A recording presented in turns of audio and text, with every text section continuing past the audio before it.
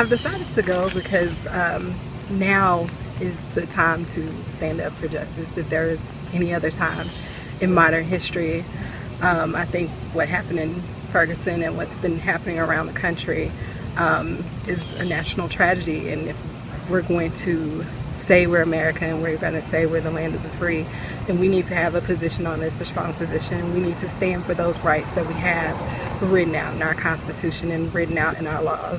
We need to stand for justice. We need to stand for that freedom.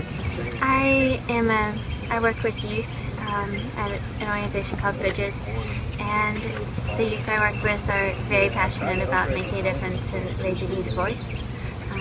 So what I've been thinking a lot about and what we've been talking a lot about is police violence and how youth can be involved in making a difference and changing our future around that issue. I'm a teacher at Freedom Prep.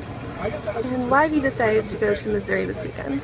I want to go not just because of what happened to Mike Brown, but more generally to try to be a part of the movement to end police brutality and racial profiling and try to get a justice system that actually fixes the problems in our society instead of making them worse. And I wanted to go because I think that's a good cause. It's the just to have the experience there and to go there for the rally and whatever else is going on. It's just an honor to be a part of that. So I'm just honored to be a part of that because those are things that I believe in, and I just believe if we don't fight for something, we'll fall for anything.